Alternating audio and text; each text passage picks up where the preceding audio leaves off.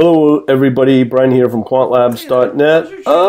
Okay, I have put up a video on ccxt for cryptocurrency trading robots. A lot of people have been asking about ccxt. You can do a search easily on my channel at QuantLabs. Do a search on ccxt, cryptocurrency exchange, something or other. Anyways, hopefully you have some idea how to use Python. So you can always do these searches. It's all in line with Gecko and whatnot. Still pretty hot topic. So today I'm going to show you how to install this. There's quite a few comments on it. First thing you got to do is go to this thing called Google. Do a search on GitHub for programmers. We'll know about it. GitHub ccxt. Okay. This will take you to the repository for ccxt. It is a cryptocurrency trading library with support for over 100 Bitcoin and altcoin exchanges. Hopefully you've seen some other videos on that. And here is the library or the repository for this stuff. If you need to really understand how to set it up, you can either read this setup.py.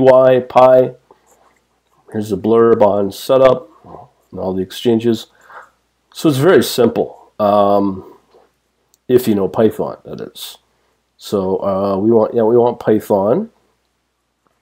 So we're not using JavaScript and we're not using PHP. There you go. That's how you install it. Okay, let's go to our terminal. I'm on obviously Mac. You can do this on Linux, Windows. Well, you've probably heard me rant on about Windows. I'm gonna leave it at that because of course other people complain about my Microsoft stance. Oh well. So first we have what version of Python. We're using Python 3, Python 3.64. You can always find out how to install Python. I think just go to python.org for your operating system. Download Python. I'm on. This will default to your operating system. It'll give you instructions how to install it. Get it installed on your Windows, Linux, Mac, other. Pretty well runs on anything.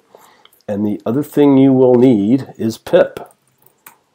So if you just go pip, in my case we're running pip 3, using pip 3 to install Python 3 modules. So there's lots of help on there via Google. That thing called Google. So in my case we're using pip. So showing you the Python interpreter 3.64. So if you are interested in installing it, just go pip3 install ccxt. And that's it. Hooray. Alright, so once you get that installed, might be an upgrade. Oh, there you go. Boom, boom, boom, boom. It's collecting everything that it needs, all the dependencies, and we'll just in the meantime go to one of the examples. Okay, so I'll do a test. Do that, I guess, once it's complete. Okay, so it's still downloading everything that it needs. It's quite big. It is talking over 100 different what do you call them, packages. So here we are in Python. So I do have a subdirectory with everything installed. So let me just go into the Python directory. Oops, docs, documents, Python, and then ccxt. Just go into the examples. Is there? No, so we can just go hopefully into test.